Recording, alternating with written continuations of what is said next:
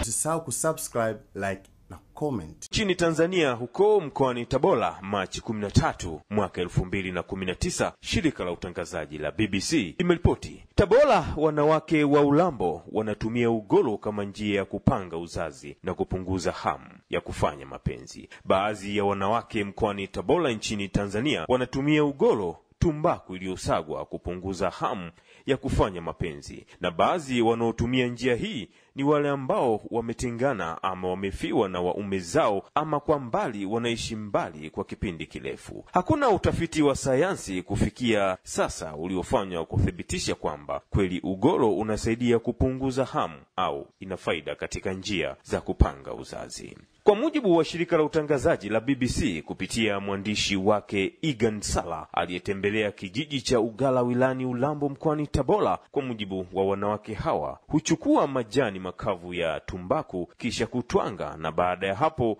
huchanganya na mafuta kidogo pamoja na magadi, ama mara nyingine hutumia ugoro kufanya mchanganyiko huo. Baada ya hapo huweka sehemu za siri na kisha hupata muwasho ambao ndio humaliza haja ya tendo la ndoa. Mimi huwa napaka mara 2 kwa wiki na huwa naweka kwa muda kidogo kabla niondoe, na kisha muwasho na wala sipati hamu na wala sipati maumivu yoyote. Nikimaliza, matamanio yangu ya kufanya tendo la ndoa yanakuwa yameisha, anasema Zaituni. Kwa kawaida wanawake hawa baada ya kupaka tumbaku ama ugoro sehemu za siri husikia kama wamekutana kimwili na mwanaume. Je, kuna athari zozote kiafya? Kwa mujibu wa baadhi ya wanawake wanaotumia tumbaku sehemu zao za siri, wanasema hawajawahi kupata tatizo lolote kiafya, lakini mtaalamu wa magonjwa ya kina mama anasema kuwa baadhi ya wanawake wanaokutwa na viashiria vya saratani hasa ya kizazi wamekuwa na historia ya kutumia tumbaku sehemu za siri. Hatuna utafiti wa moja kwa moja, lakini data za kwetu hapa, wakati tunawahoji tabia za mazoea walizonazo, baadhi wamekiri kutumia tumbaku. Hivyo hiyo inaweza kuwa ni miongoni mwa sababu za kuashiria vinginevyo vikiwemo,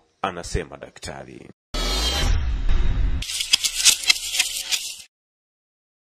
Usisahau kusubscribe, like na comment.